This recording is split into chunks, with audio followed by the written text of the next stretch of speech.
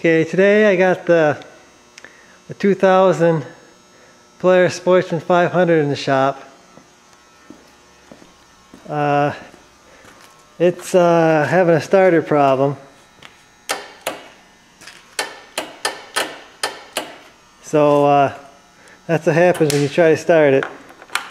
Gonna take this apart, do some checks. Pretty sure I got a bad starter, but gonna do some checks on it just to make sure. Okay, first thing you gotta do is take the seat off. Then you gotta take the side panel off.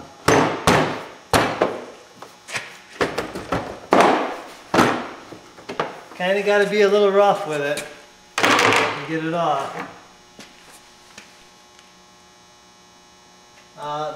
Then I'm going to check the starter solenoid with a voltmeter.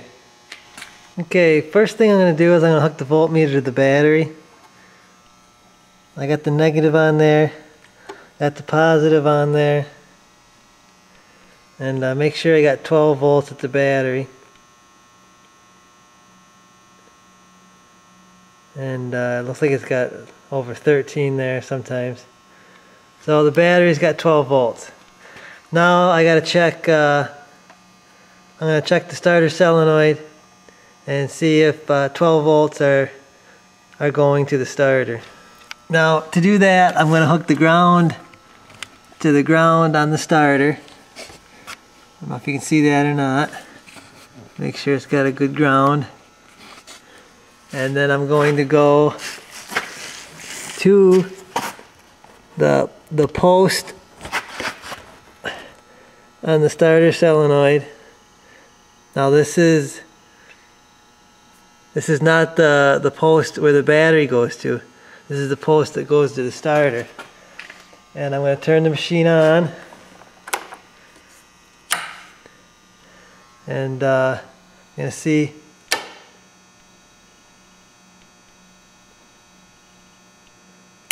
now we're getting, looks like about 7 volts there. But what that tells me is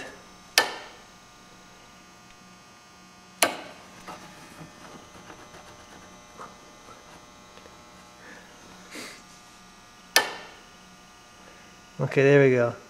Okay, that tells me that power is being sent to the starter. So it pretty much says the starter's junk.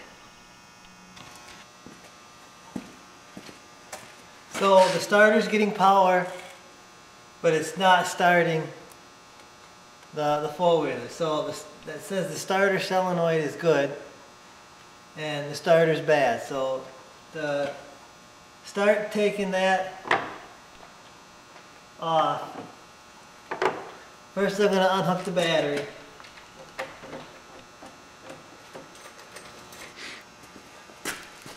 Okay, the battery's unhooked.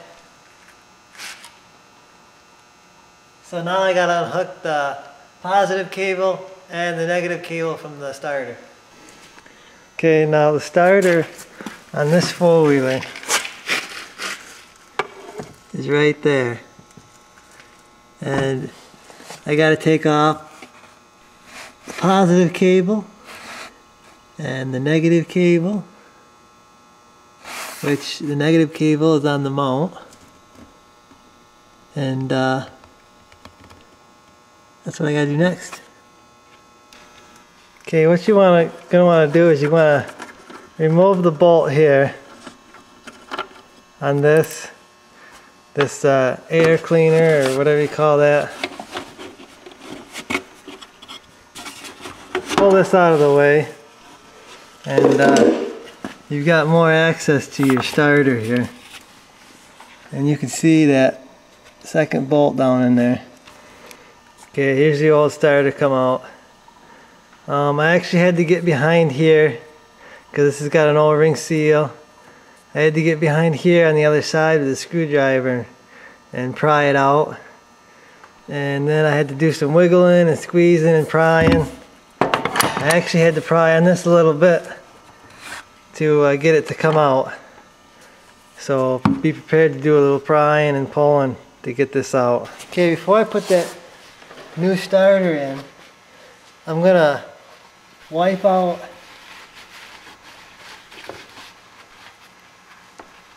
the hole that it goes in.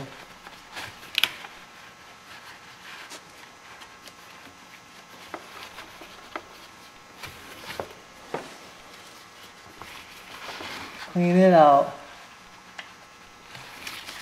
Then I'm going to look at the teeth in there. Make sure the teeth look good, and the teeth do look good, so I'm going to set it in there. First I'm going to put a little WD on the O-ring to lube it up a little bit. And I'm going to put the bolt on this one right here, before I slide it in there.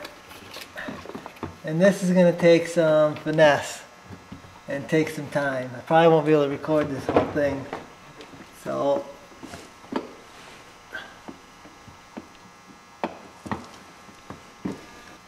okay, looks like I got the teeth lined up. I've got it pushed in all the way. Put my negative cable on that.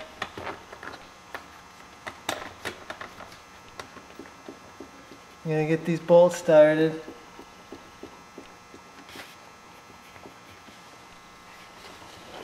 The other one's going to be fun down there, getting that one started, but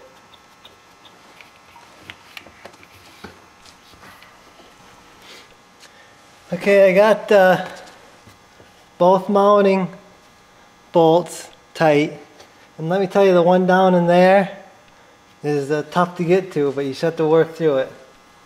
Now the battery positive cable gets put on here.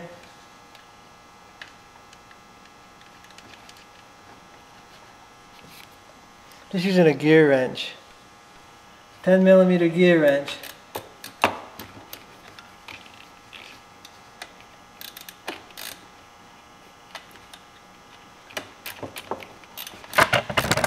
Okay, I'm going to do a test fire here before I put everything back together.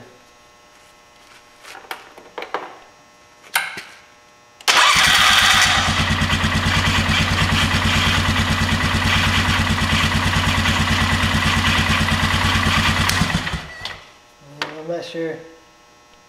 Sounds like something's hanging up, but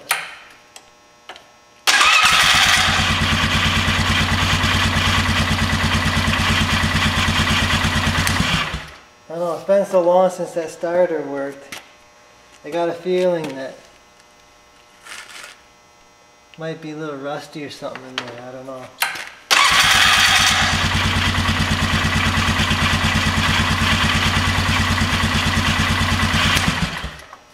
I don't know, I'm happy with being able to start it, so I'm going to button everything up. The first thing I'm going to do is I'm going to put the plastic covers back on all the positive cables have plastic covers, so I'm going to cover them all up. Okay, then this plastic cover goes back on.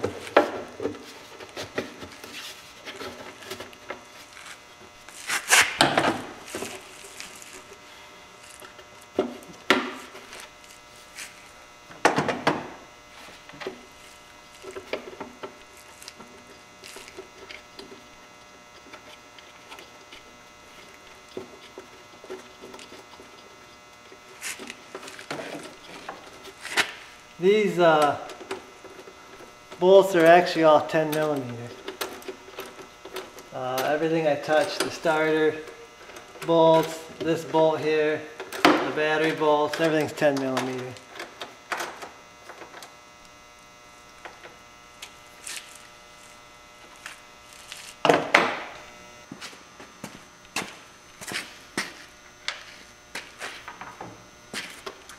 Okay, then the plastic piece goes back on. Kind of got to work this in. Kind of odd.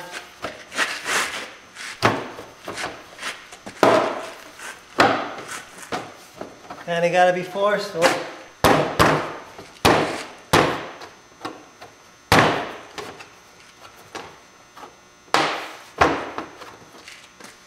Looks like I'm being rough, but that's the way you got to be.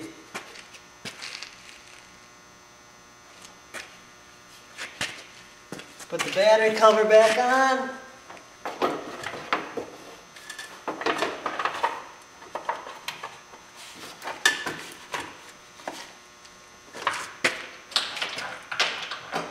Battery strap back on.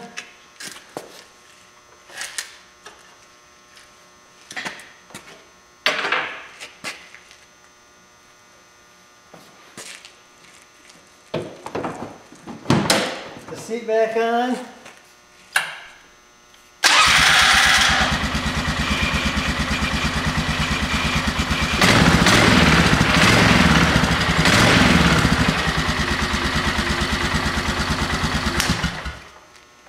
Started working now. Okay, here's the tools I used for the job. A couple of screwdrivers, a 10mm gear wrench, and then a 10mm 1/4 inch socket with an extension. Pretty easy job. Didn't take me long. I was filming, so it took me a little longer. But not too bad of a job. Starter is kind of making a funny noise, but like I said before, it's been a long time since that starter's worked. So